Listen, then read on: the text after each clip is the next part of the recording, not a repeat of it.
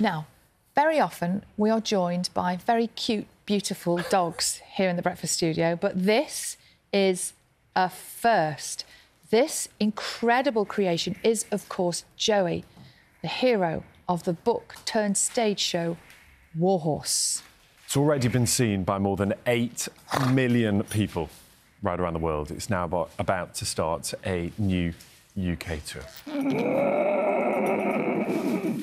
Joey's going to stay with us while we talk to Sir Michael Morpurgo, who wrote the book and joins us now. Good morning to you. Lovely to be here again. That's wonderful. One of the greatest characters in literature. Yeah, he's worrying my shoulder, this horse. Yeah.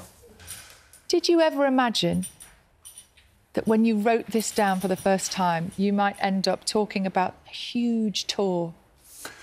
No, I mean, you don't. I think you just tell a story.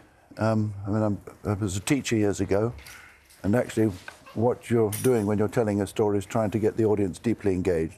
I've done it for 35 year sixes in a school, and that's what I'm doing when I'm writing. I'm just writing to try and engage with the people who are out there, but I forget about them and just tell the story. And in Joey's case, I told it in the first person, so I became the horse. So you don't imagine anything like this is ever going to happen, that's for sure. When it was proposed to you that this is how Joey would be portrayed on stage and the other horses, did you think it was the craziest idea? Yeah, stupid, pretty stupid. Did you? Yeah, of course. I mean, listen, I was told by this wonderful man, Tom Morris, whose idea it really was to bring this to the stage.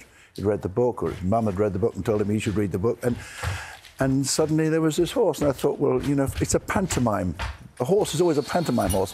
Joey, will you stop interrupting? I'm talking. I'm on national television and you're not supposed to take the floor yet. I'm talking. Yes, yes. Yeah.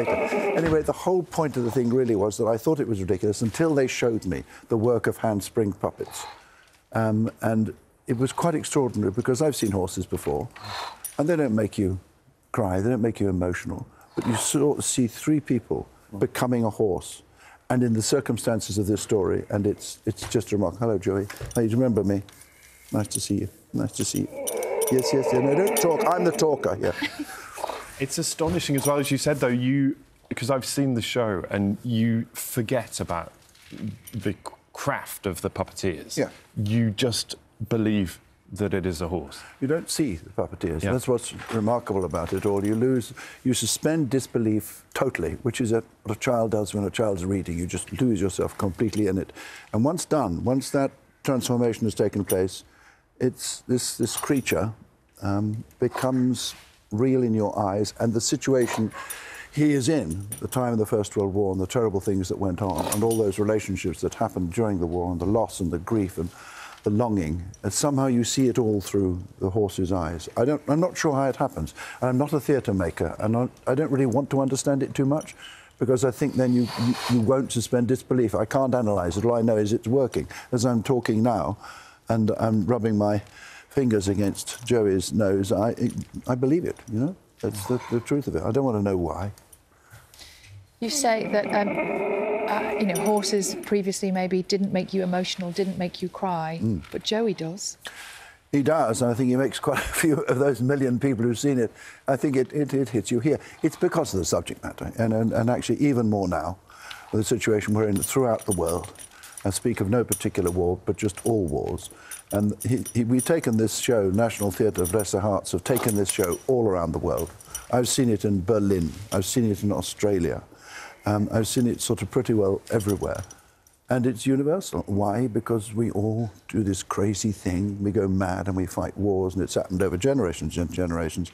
And in a way, this horse is a symbol of humanity and reconciliation. That's what the story's about. It is about people coming together and not fighting wars, really. Am I right in saying when you first released it as a hardback, it wasn't particularly successful? It wasn't successful at all, no. I was being generous. No, absolutely. No, I think it sold something like 700 copies, and then went very, very quiet. It was supposed to win a prize called the Whitbread Prize, but some other person won it, and I've never forgiven him. Oh. But it's one of those things that the book didn't work. It got into paperback just about, and then you have to get lucky. And Tom Morris's mother picked up a copy of the paperback, read it, told her son, look, you were looking for a story, to put on the stage with handspring puppets, an animal to be at the centre of the action. This is a wonderful story. Read it. And he read it. The next moment he rings me. And it's luck. That's what it is. And the book would have died the death, and it's gone on. And then suddenly, of course, you get the play, and the book begins to be... And people, what a good book, how wonderful. And then a man called Spielberg comes along and says, I want to make a film. And suddenly this is translated into 40 languages. Well, that's not... The book hadn't changed. It was still the same rubbish as it was before, you know?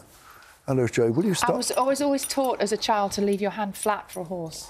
Yeah, but it had to have something in it. Yeah, it should be an apple or a polo, shouldn't absolutely, it? Yeah, absolutely. I'm really sorry. Absolutely. It's just beautiful. Hello, Joe. And it's astonishing. There's 3 puppeteers as well in this horse. Again, I mean, you utterly sort of...